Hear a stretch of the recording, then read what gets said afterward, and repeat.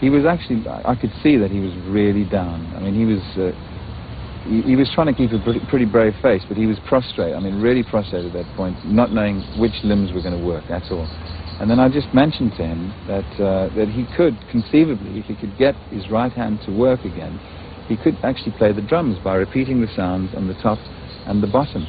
And he then, as he lay there, he started just doing that thing with his limbs. And I could actually see almost a light shine, you know, in his eyes, in terms of that. He thought, yeah, that's actually the one way out of it, you know. And literally from that day on, in my perception, the few times I saw him, he had a cause.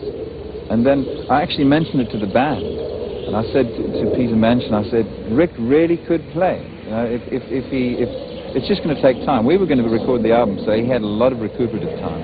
And of course, nobody was discounting that, but in the back of everyone's minds, they weren't quite ready to believe it. First time I got out of bed, I sort of held on, and then the first time I let go, I literally flew towards the right-hand side of the room and just hit the wall, and that was the thing that stopped me.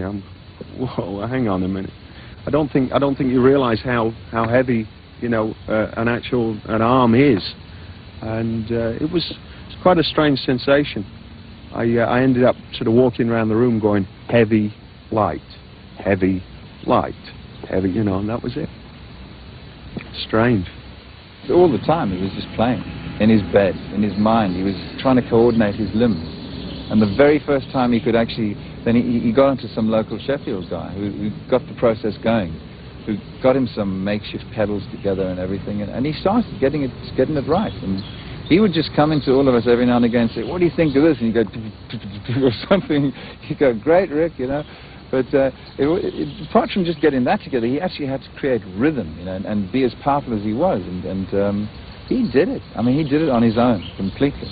It's literally two drum kits combined. It's a series of electronic pads and a series of pedals. So I use my left foot on all the pedals.